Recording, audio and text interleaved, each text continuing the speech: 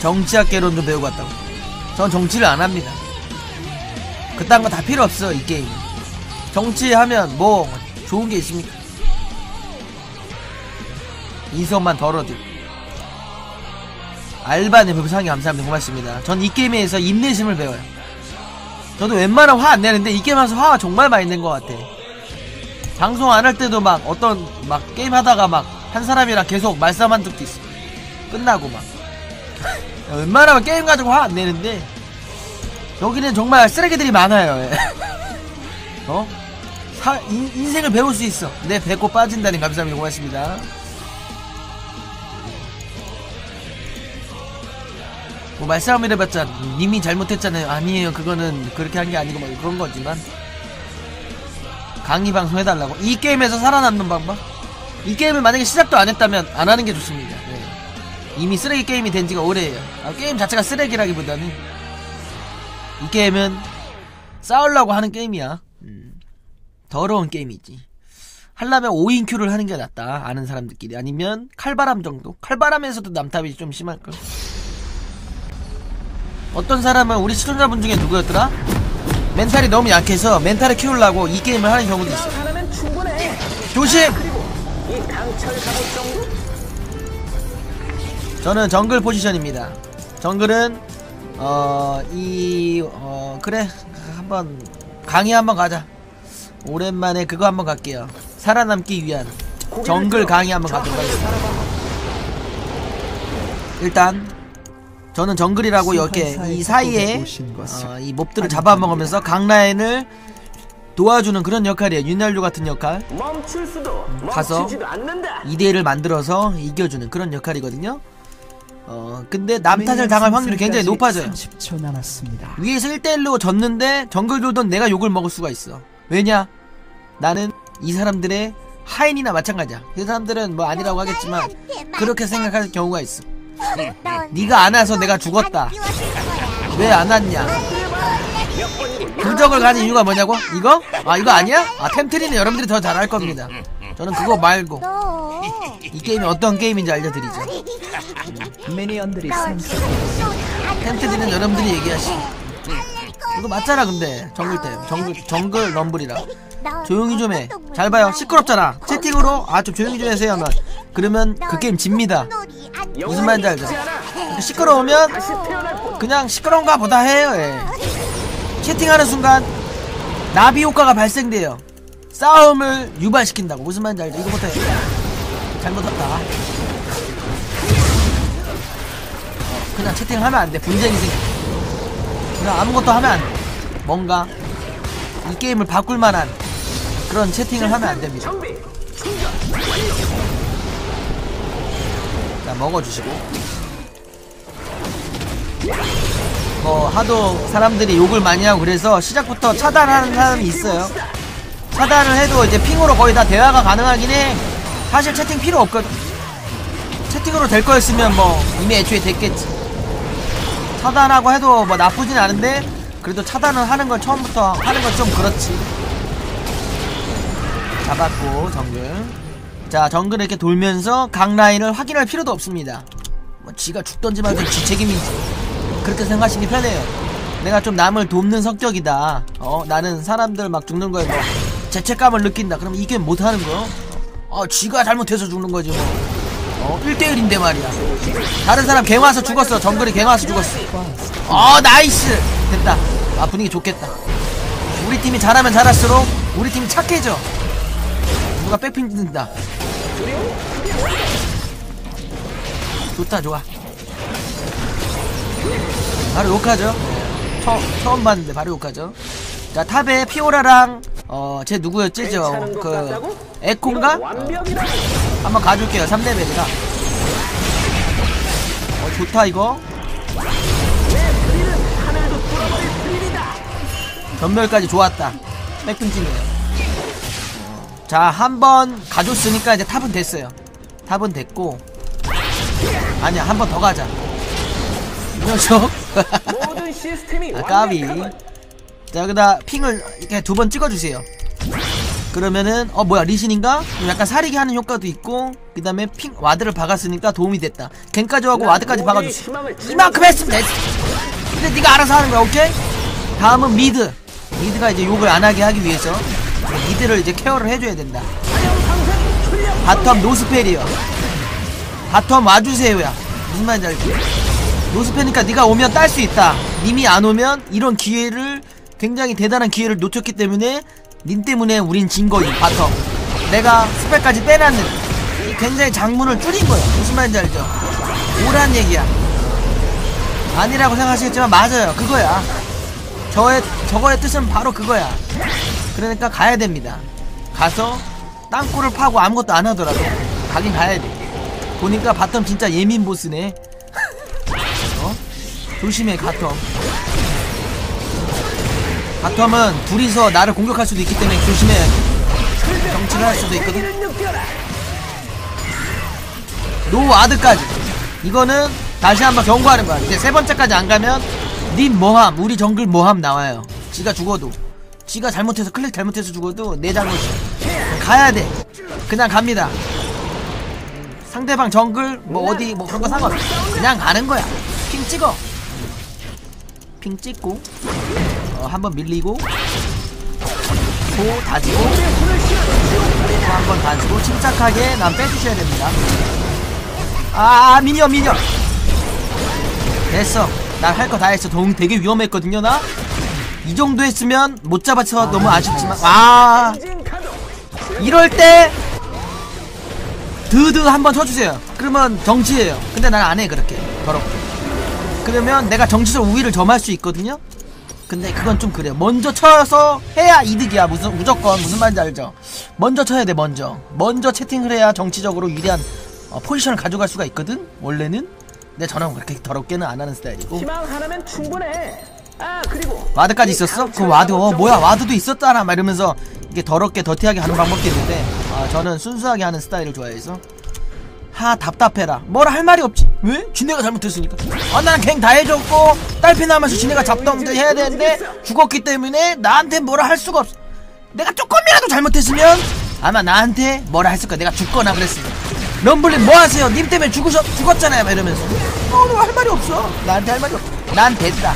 나는 이제 욕먹을 일이 없다. 근데 탑 노텔 또 불렀어. 탑 노텔 빨리 와라 이 얘기야. 노텔? 아니 뭐야 노전멸이도 아니고 노텔? 아니야 노텔은 아니야. 그냥 얘기해줘. 저건 순수하다고 볼 수 있어. 내가 요즘에 탑을 많이 해서 그런 건 아니에요. 저건 순수한 마음에 그냥 쿨탑 알려준 거야. 그럴 걸 거야. 노텔이 뭔 상관이야. 그냥 스펠 체크해야 저거. 오라는 얘기 아니야. 너무 또 정치적으로 생각하다 보면 게임 못해요. 스트레스 쌓여요. 저는 그냥 정글을 좀 돌아서 레벨업 좀 하도록 하겠습니다. 미드 한 번도 못 도와줬거든요. 미드가 약간 좀 부글부글 할 거야. 뭐야 우리 정글로 있는 거 맞아 막 이러면서 이런 생각 할 거야. 근데 저쪽도 정글은 뭐하냐 그냥 저쪽 정글. 시바나구나. 저쪽 정글이 이제 활발하게 안 돌아다니기 때문에 그나마 좀 낫네요. 이제 곧 레드이기 때문에 레드 먹으러 가도록 하겠습니다. 약간 부글부글한 스타일인데 지가 좀 잘 되고 있기 때문에 이럴 때는 약간 좀 좋은 채팅. 라이즈님 잘하시네요. 그냥 아무 의미 없이 해주면 나쁘진 않아요. 우리 편으로 오게 할 수도 있거든. 근데 그건 너무 또 더티하니까 그렇게 하지 않도록 하겠습니다. 혹시 그렇게 좀 아부하는 스타일 그런 거 좋아하시는 분들이라면 지금 친해져 있는 것도 나쁘지 않아. 보니까 라이즈 좀 잘하는 것 같아.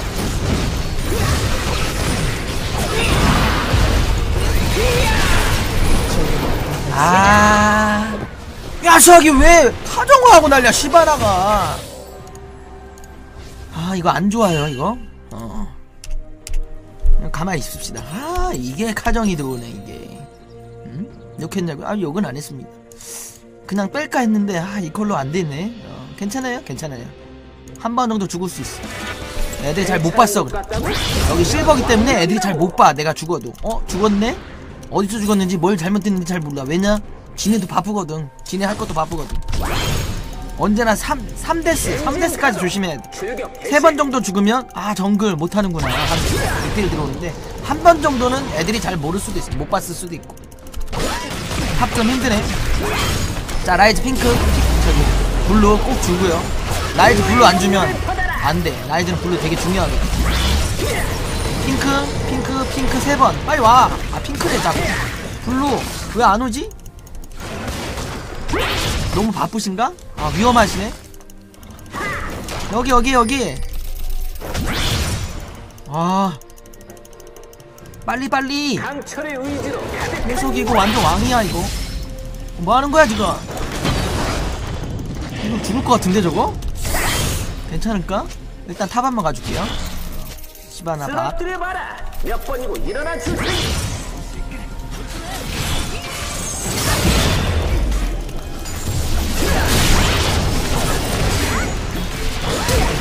전멸 또 들어왔어. 한번 다이브해. 다이브 하나? 다이브 하면 잡는데? 다이브 고.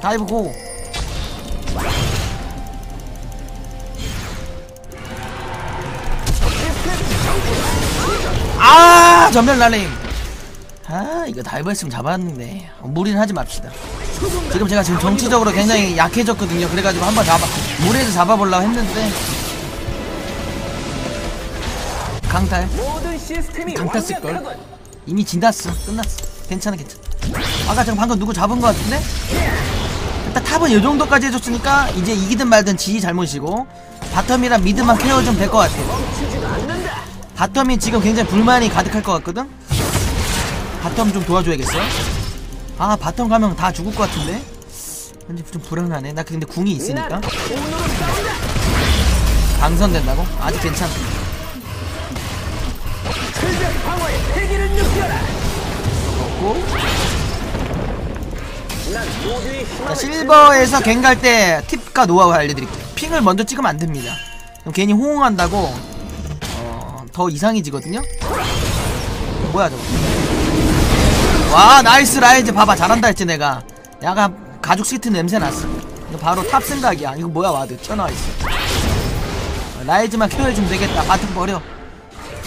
요들의 의지를 보여주겠어. 한 번씩 가주세요. 왜냐? 탑승이야 이거 탑승. 막 도와주는 척. 별로 필요도 없는데. 불 좀 지져주고 드시라. 왜냐면 또 상한 거 먹으시면 안 되니까 불에 달 구워야 되거든. 뭐야 저 싸운다. 도와줘야 돼. 조심해. 그거 커튼콜. 아이고. 그냥 빼지. 형 왔다 근데.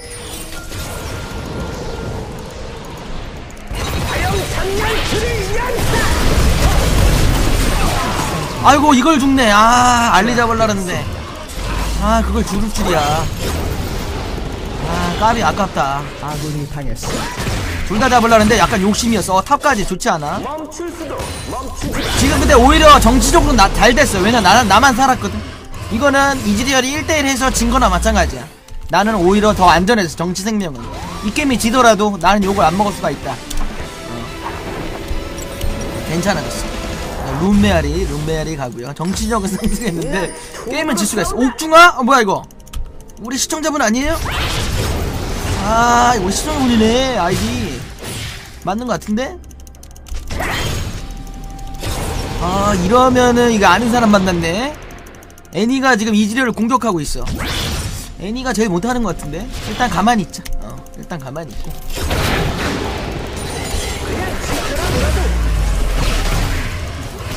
먹고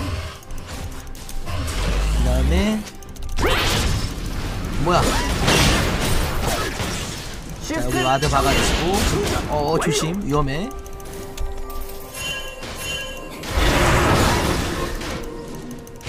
오바야. 보니까 애니 좀 이상한 것 같아. 와드 때문에 그런가? 나를 누구라고 생각하는 거냐? 안 좋아. 알리스타도 왔어. 이거 뽀개. 좋아요. 욕을 안 먹기 위해서 게임하는 것 같다고? 어떻게 보면 맞죠. 욕만 안 먹어도 이기거든. 잘하고 있다는 거든. 이거 먹고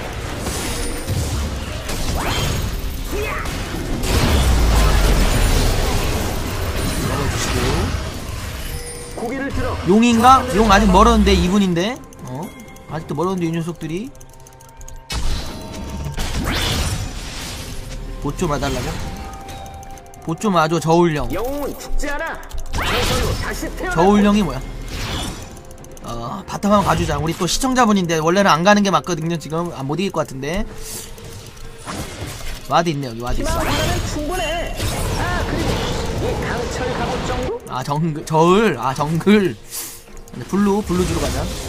우리 미드 됐으니까 바텀님 버티세요. 이지리얼이 모든 시스템이 완벽하고 애니 차단하니. 지금 여기서 역갱만 또 봐주시면 돼. 이렇게 뒤에 시바나라서 그렇게 쉽게 안 죽을 거야. 블루 몇 분이죠? 5초? 고개를 들어 핑을 미리 저 또 하늘을 찍어주시고. 바라봐. 이렇게 탑이다 탑. 시바나 여기 카정 온다. 이거 카정와.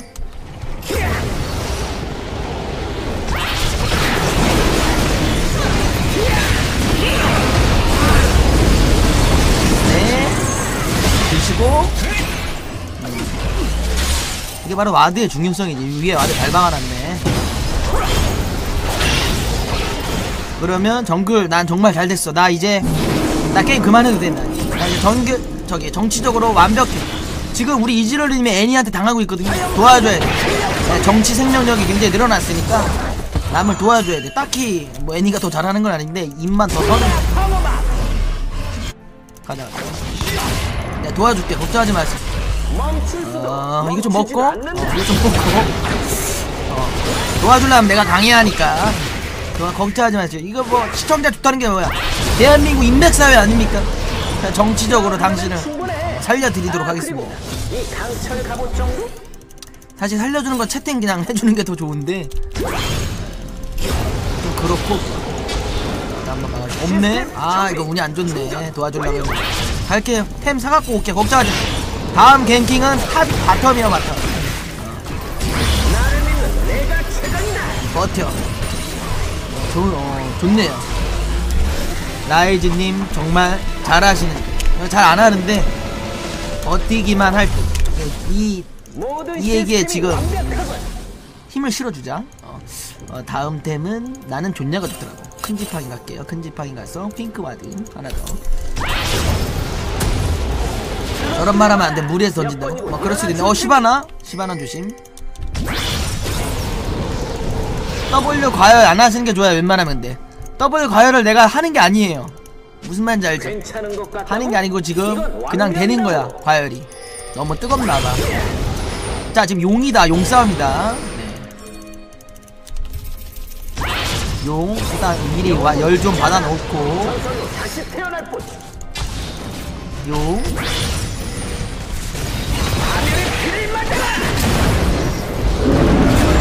잡아야 돼. 라이즈? 애니? 왜 안 왔지 텔? 텔 싸웠네? 그러니까 지겠는데? 라이즈는 이게 아니지. 어어?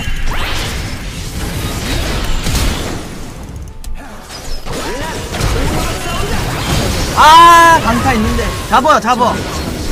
뭐에 맞은 거야? 칼에 맞았네. 살 수도 있었는데. 피오란 왔네. 근데 와 이거 지는 시나리오인데? 잘하네 쟤네 한타.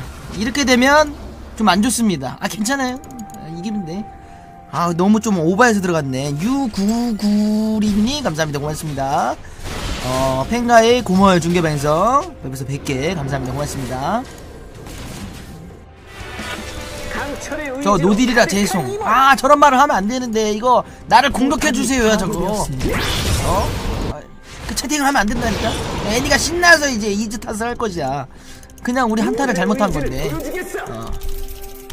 솔랭인 때는 마나문에 가는 게 나아.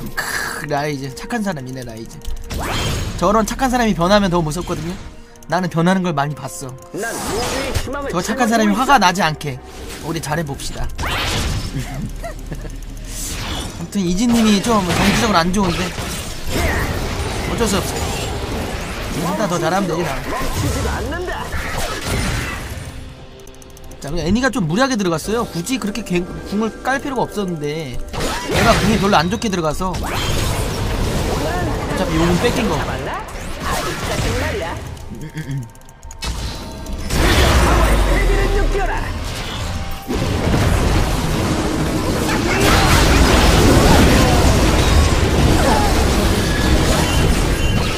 오버하지 말고 도망가야 돼. 와우 죽을 뻔했어. 알리스타라서. 애니 죽었어? 죽었네. 커튼콜 조심. 커튼콜 조심. 물약 좀 먹고. 우리 라이즈님 좀 위험한데. 그거 아 까비. 그거 가다 잘 써.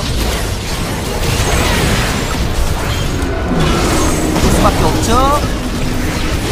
알바라 알리스타야. 하하하하. 이거 바로 이걸 알겠습니까? 됐다. 우리 팀이 승리한다. 됐어. 뚫어버려. 이거 먹고 탑은 빨리 가주시고. 포탑이 파괴되었습니다. 포탑을 파괴했습니다. 뭐야? 녀석이 블루를 노리네. 슈바나 녀석 도와주러 갑시다. 아, 이 녀석 이거 잡아. 이거 피오라옴 티셈. 피오라와? 아닌 것 같은데. 와드로 봤네. 와드로 봤어. 한타 이겼는데 우리가 지고 있어. 레드 먹으러 가야 돼.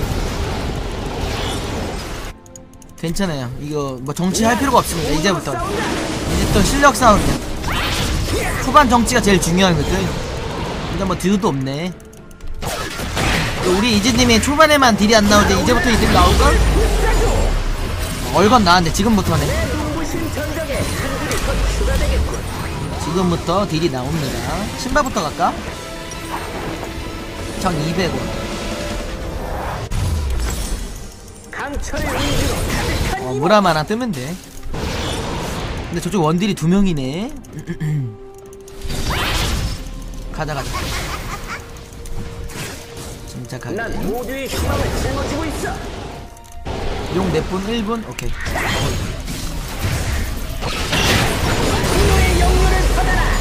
정글 잘 돈다. 잘 돌아. 11레벨 됐어요.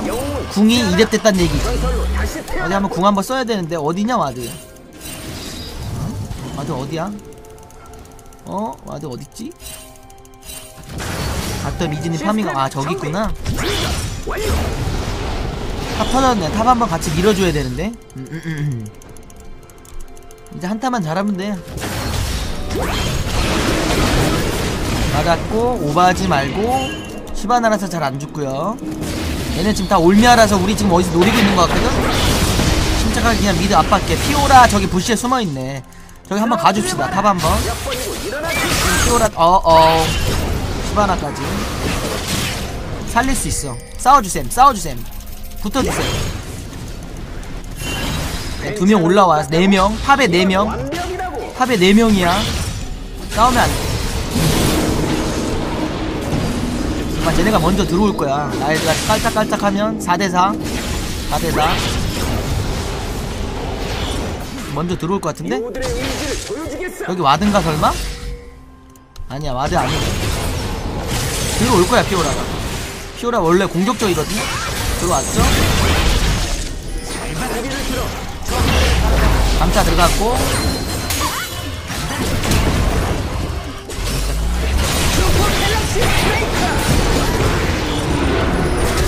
너 어디 갔어 라이즈?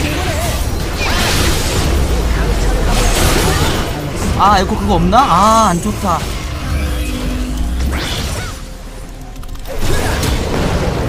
안 좋아. 나도 그거. 라이즈 있었던 것 같은데? 잘못 봤나? 라이즈 지금 오네요.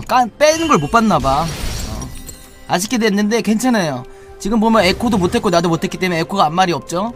탓을 할 수가 없어. 용까지. 게임 굉장히 힘든데 이거? 안 좋은데? 미드 밀려서 내려갔었어? 내가 못 봤구나. 굉장히 안 좋은데? 괜찮아. 다른 라인도 욕할 수가 없어. 바텀도 잘 안 됐고 그나마 라이즈인데 라이즈가 오다가 미드 밀려서 내려가서 죽은 거니까 사실 스토리상으로는 완벽해지. 지는 시나리오거든요. 뭐 그래도 뭐 욕하는 애들이 있을 수도 있지만 이건 어쩔 수가 없었다. 뭐 사람이 이제 내가 있다면 이건 뭐 어쩔 수가 없었던 거다. 물론 우리가 2대 이겼으면 되는데. 안 좋은데. 바론 가나? 애기 바론 가는데 저기 숨어 있는데. 침착하게 4명 밑에 진. 여기 있어. 여기 있어. 조심해. 라이즈가 럼블 궁 기다리래. 와, 이 실버에 맞지 않게 굉장히 전략적인 사내네. 이건 완벽이라고. 전략이 있어, 전략이. 침착하게. 맞아, 우리 공 없으면 노답이야. 잘 깔아야 돼. 시스템 정비. 충전 완료. 블루 40초. 얘네 다 어디 갔지? 다 숨어 있어. 어? 강도 녀석들 어디서 숨어서 우리를 노리고 있네. 뒷골목에서. 충분해. 이제 이지런이 바텀 드세요. 철 갑옷 정도? 나 정글 좀 먹게. 정글 왜 이렇게 없냐 근데. 어? 정글 내 거 먹지 말고 바텀 먹으세요. 응? 얘네 다 어디 갔냐 이거? 응? 저기 있다. 지금 숨어 있었어 오랫동안. 정글이 없어 이거. 알리 노플? 시바나도 지금 134개? 뭐 이렇게 많이 먹었어? 어디서 먹었어? 엄청 빼먹었네. 자 미드 온다 미드. 알리스타 뒤로 돌았어. 왜냐 날 밀라고. 날 존냐 나왔는데 존냐 있는 거랑 없는 거랑 굉장히 틀린데.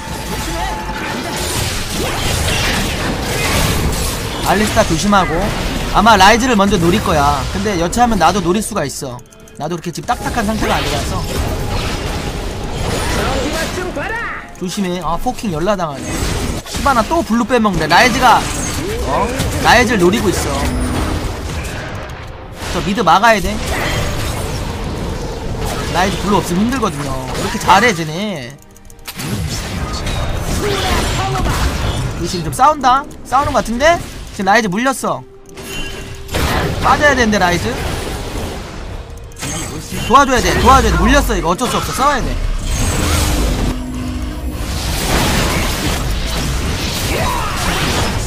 하하 라이즈는 살았는데 키워라. 많이 빠져야 돼. 못이김.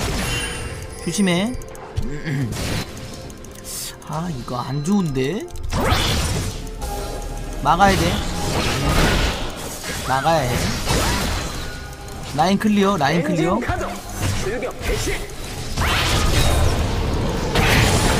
클리어만 해. 클리어만. 못 뚫어 못 뚫어. 아 방금 열 있어서 공 썼어도 똑같아. 죽은거 그냥 물리면 안 되는 거였어. 아들 좀 더 박아야겠네.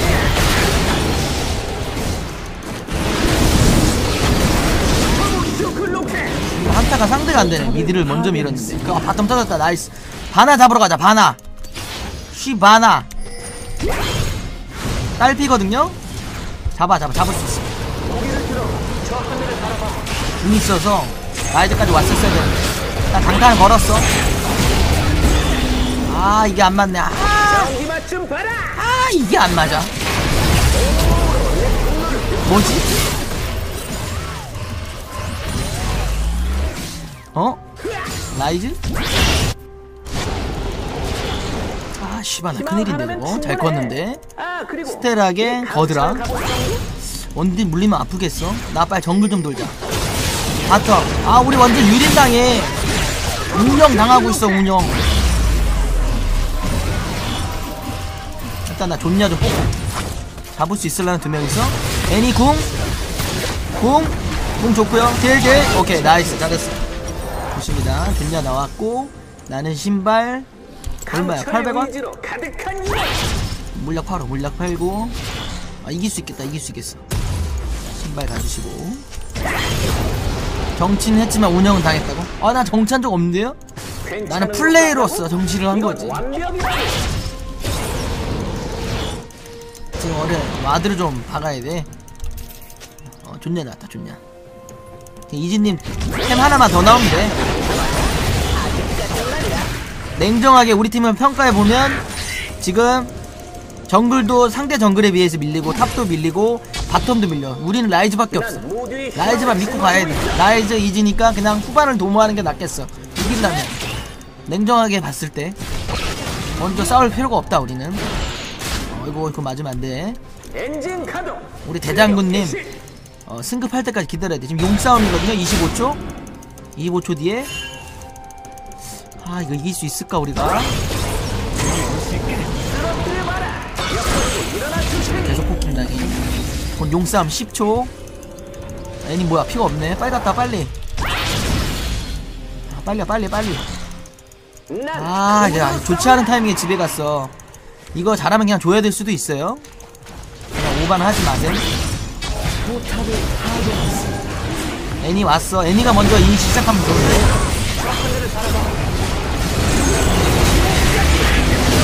못 먹었어. 또라 강타. 좋냐? 아! 좋냐를 못 쐈네. 지금 뭐야 뒤에서?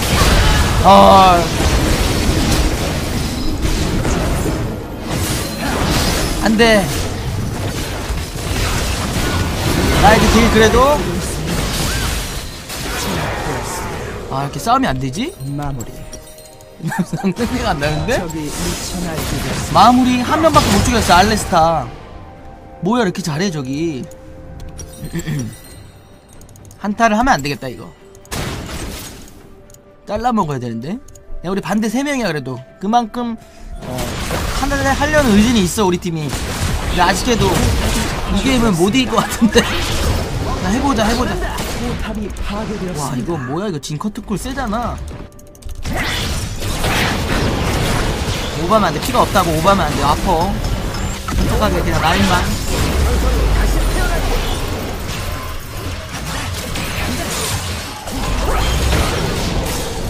딜도 안 나오고 진영도 별로야 우리. 침착하게. 녀석 이거. 이 녀석 이 시바라 녀석이. 요즘 정글 하지도 않는데 시바라 녀석이 왜 난리야 여기 와서. 내 거 다 빼먹고 이 녀석이. 잘하네 잘해. 뛰어난 녀석이야. 침착하게.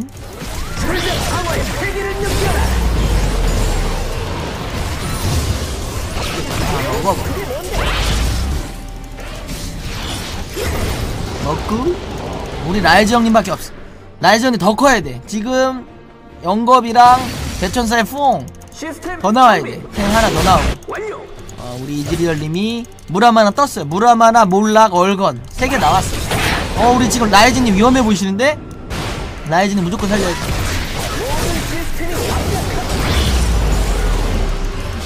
가자. 근데 라이즈가 생각보다 템이 안 나왔어. 뭐야 이거? 지롯? 이게 뭐죠? 그 거미 나오는 건가? 개미? 이거 별로예요? 왜 놀래? 진? 자리가 안 좋은 것 같아. 빼. 니들만 지키러 갑시다.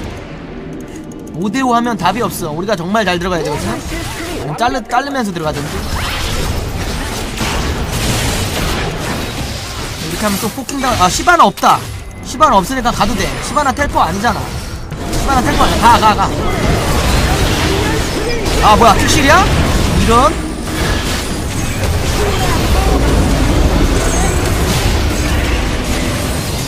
빼야돼. 와 이거 시바나 없는데 이거 안되네. 뭐야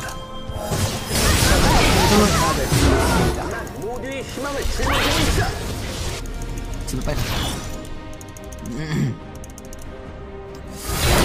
이걸 못 녹이네. 힘들겠는데? 자 일단 맞고. 좋다.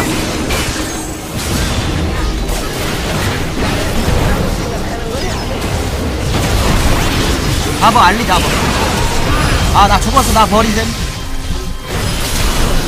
못사네. 그냥 존나 쓰지 말고 전멸로 도망갈걸. 거기 밑에 피오라가 있네. 막어. 이거 막아야 돼.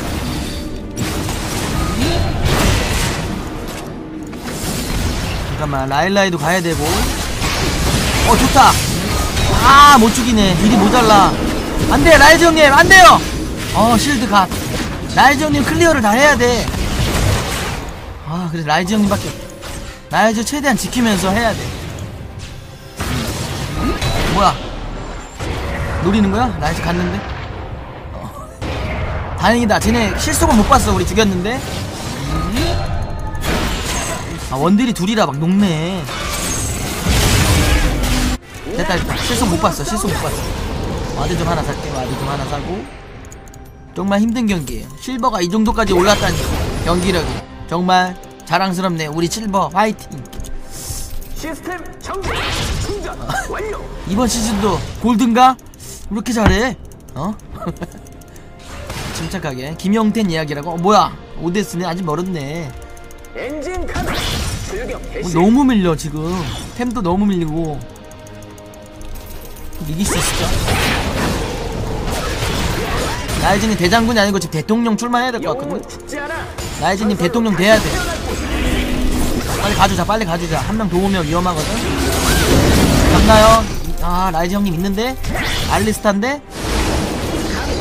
딜해, 딜. 지금 도착했거든, 진. 못 잡았어? 이걸 못 잡아? 애니 궁슬람 빨리 써! 죽어라! 이렇게 안 죽어, 비우라! 잡았다. 아, 겨우겨우 잡네. 지금 3대5거든요? 집에 가야돼. 왜 이렇게 약해, 우리. 3명 잡는데. 커트콜로 집에 못 가게 한다. 쓰러뜨려봐. 몇 번이고 일어나 줄 테니. 그쪽이 너무 잘하네. 요새 불을 실은 지옥불이다. 탑. 다행이다. 여기까지 안 들어. 뭐야, 이거. 다시 태어났군. 라이즈 형님이 이기겠지, 당연히. 헬퍼? 약간 전멸하는데 약간 무빙이 이상한데? 요들의 가슴 속 불길은 와, 형님. 라이즈 형님이다. 우리 라이즈 형님 믿고 가자. 여기 탑 좀 밀어주고. 용도 한번 가면 좋은데. 아, 용 쟤네가 먹었어.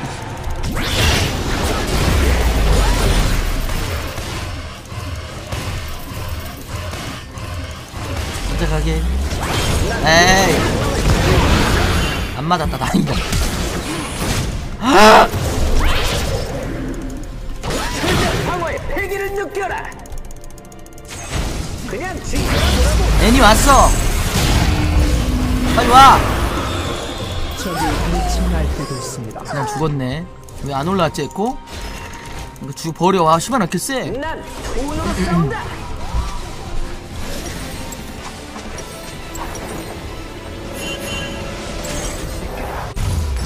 딜을 더 가야 될 것 같은데. 멈추지도 않는다. 와, 시바라도 엄청 컸네. 이거 포시장가?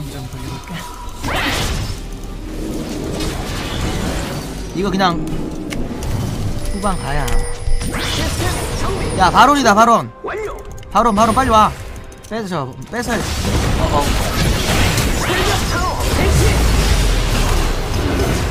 거기서 먹은 거임? 숨은 거임? 모든 시스템이 완벽하다.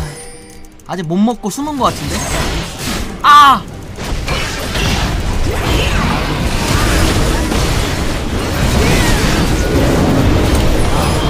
와, 우리 라이즈 형님 죽었다.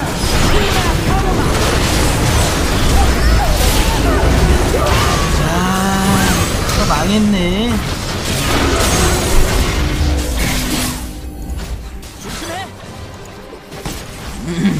솔직히 못 이겨.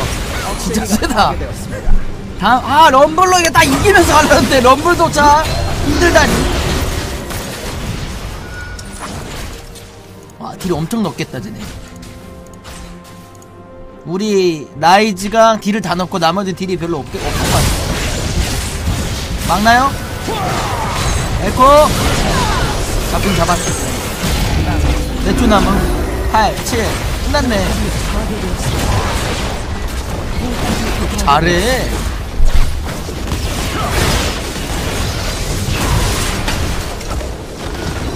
좋았다. 싸운 사람은 없어.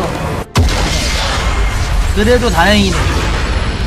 지긴 졌지만 싸운 사람은 없으니까. 아, 이렇게 빡세냐. 딜 좀 볼까요? 딜은 뭐 전체적으로 고루고루 했네. 저기는 피오라가 좀 딜을 많이 있고, 우리가 딜은 많이 했는데 생각보다 딜은 나쁘지 않았는데 왜 진거지? 한타를 저쪽에서 잘하긴 하더라고.